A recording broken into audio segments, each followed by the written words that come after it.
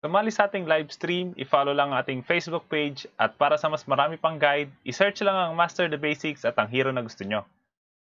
Maganda nga ba yung adjustment na ginawa nila kay Belerick? Sa Mobile Legends Guide na to, pag-uusapan natin lahat ng binago sa kanya at kung paano natin mamaximize yon.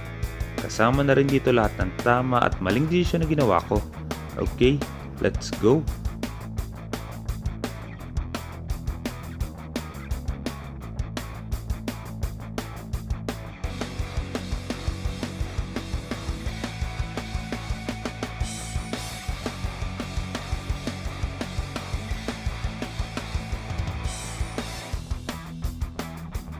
Killing spree!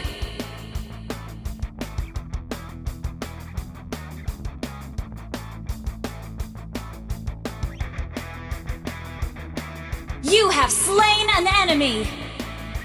Double kill! Sa laro na to, XP lane Belerick yung gamit ko at ito yung tingin kong bagay sa kanyang emblem at item build. Pero sa laro na to, susubukan ko rin yung high HP build na merong magic lifesteal kaya ito yung gamit kong emblem at item build. Bilang XP lane, ang priority lang natin is i-clear agad yung lane tapos mag-rotate para tulungan yung kakampi. Pero dahil hindi tayo naka-concussive blast, kaya hindi natin basta-basta maka-clear agad yung lane. Defense boots. Mag-clear lang muna tayo ng lane. Mag-clear lang muna tayo. I-clear lang muna natin yung lane. Hindi tayo makikipagdigma.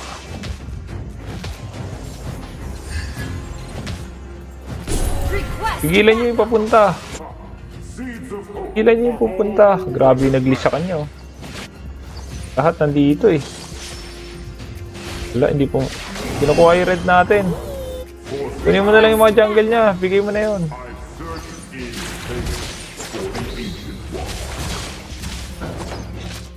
Kinuha ng kakampi ko yung red buff ng kalaban pero kinuha rin ng kalaban yung red buff namin. Kaya ibig sabihin, nakalamang lang sa lito yung kakampi ko. Pagdating naman sa adjustment kay Belerick, unang binago sa kanya, mas pinababa yung base HP niya pero mas pinataas yung HP growth. Ibig sabihin, mas tumataas yung bigay ng HP kapag nagle-level up siya. Maliban doon, isa pang binago sa kanya is yung passive niya. Mas pinahina nila ng konti yung damage ng passive galing sa HP, tapos mas pinababa rin nila yung HP galing sa mga items pati yung emblem. Pero ang kapalit naman nun, priority target na ng passive natin yung mga hero. Ibig sabihin, tuwing may nagdi-deal ng damage kay Belerick, mas madali nang mapapatama yung passive sa mga hero. Pa-open na rin yung turtle sa sitwasyon na to, kaya bilang XP lane, dapat makapag-rotate tayo papunta doon. Kaya maganda mag-physical defense boots eh. Tara, turtle. Tara. Huli lahat. Huli lahat. Huli lahat. Nice one. Well played. Yan yung advantage kung bakit mas gusto ko yung ano. Bakit mas gusto ko yung tawag dito, flicker. Kasi mahuhuli natin yung kalaban. Karamihan sa mga nagumagamit ng Belerick, mas pinipili nila yung Vengeance. Kailangan nyo tandaan, maganda ang Vengeance kapag tatargetin tayo ng kalaban or magdi-deal sila ng damage sa atin.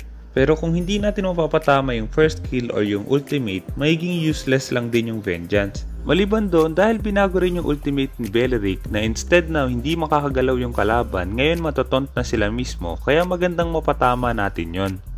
Early game pa lang kaya hindi pa ganun kakunat at kalaki yung damage na kaya nating i-deal. Pero dahil masyado kong mamalitin yung damage ni Pakito, kaya ito yung nangyari. Nice one!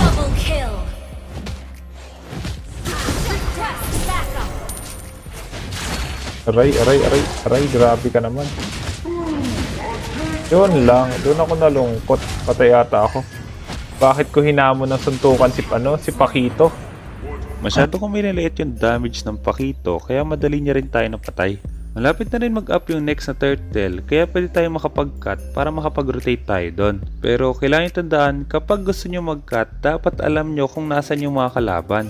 Kung napansin nyo kanina sa minimap, halos lahat ng kalaban nagpakita na sa bottom side. Kaya ibig sabihin, safe na mag-cut sa top lane. Kung sakaling hindi sila nagpapakita sa mapa, hindi rin tayo pwedeng basta lang mag-cut. Napaka-importante na meron tayong map awareness tuwing magkakat tayo ng lane. Nakakuha ng kill yung kakampi ko sa mid lane, tapos mapapatay pa nila si Pakito, kaya ibig sabihin kaya na rin nilang kunin yung turtle. Magro-rotate na lang ako papuntang mid lane para i-clear yung lane na yon, tapos magka-cut na ulit tayo sa top lane. Ang problema nga lang, dahil nga hindi ka pwedeng basta lang mag-cut nang walang nakikitang kalaban, kaya ito yung mangyayari. Papalaki lang tayo ng HP. Tapos kapag lumalaki yung damage nun, mas lalakas din yung magic lifesteal. So, cut na natin to. Okay. Uy, grabe yung dami.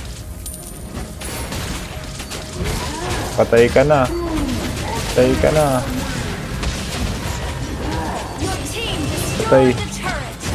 Patay isa. Wala ba akong patulong dyan? Joke lang.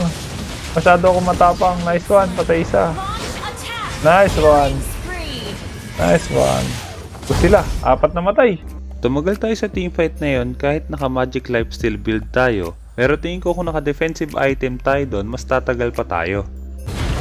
Bilis, bilis. Nasaktan siya eh. Uy, ano, patay ka na.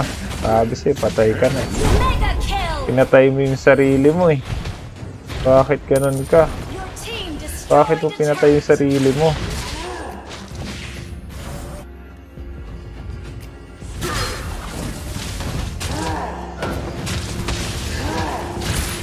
Pa yun.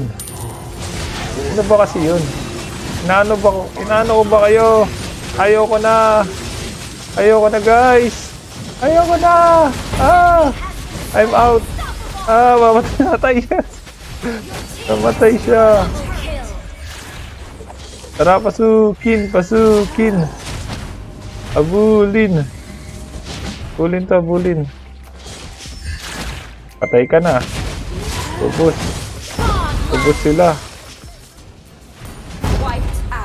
Kung napansin nyo, sa uling teamfight na yon, kahit wala tayong ultimate, basta tayo yung tinatarget ng kalaban, nakakatulong pa rin tayo. Pero importante pa rin na meron tayong kakampi na kayang mag-deal ng damage. Maganda yung naging advantage sa pag-adjust nila ng passive ni Belerick at ng ultimate. Pero kailangan pa rin meron magdi-deal ng damage sa kakampi natin. At dahil nakalamang na tayo sa laro na to, dapat unti-unti na rin natin kunin yung mga objectives natin. Asan malaking points din ang blade armor kay Belerick? Depende sa kalaban.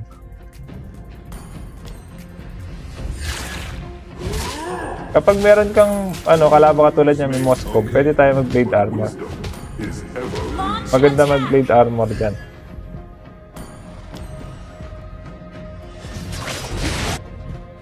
Tara.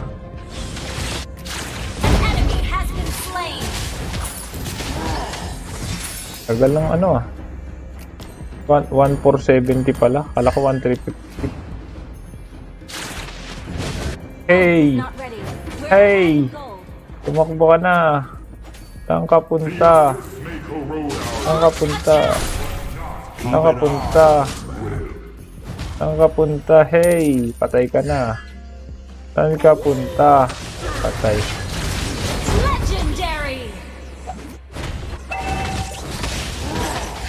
Saan ka punta? Ay! Boom! Boom! Sabayan! Sabayan lamang! Sabayan lamang! Walang atrasan!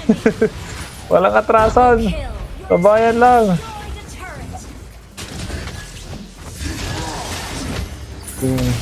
Three tank! Oo nga no? Tatlo pala kaming tank.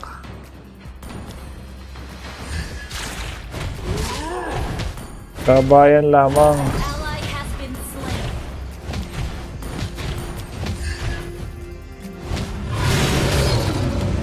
Dikit talaga sila ng dikit eh. In. Out. Bubus. Uy, dire-diretso si Bado. Ay, galing si Pakito. Ay, yung buhay. Balik ka dito. Atay ka na. Atay. Maganda yung Thunderbelt siguro. Kesa concentrated. Pwede yung Thunderbelt. Tapos mag-build tayo ng Defense. Blade armor. Thank you. You can't learn from the book. Wait a second. Walang item yung Moskov, 1-6. Nabugbog si Moskov. Game, tutukan lamang. Tutukan lang guys. Tutukan lang, nasa na kayo? Ruby Didi! Ruby Didi! Nag-flicker na siya! Nice one! Oh, sino sinusuntok mo? Well played. Ano ito ba? Wala ako, boss. Sige, ingat. Boss, pala. Ingat boss. Ay, langat man. Guys, subscribe na kayo sa channel na yun. Wala ka nagtitipi. Hindi, wala na ako. Sige, ingat. Bukas na lang.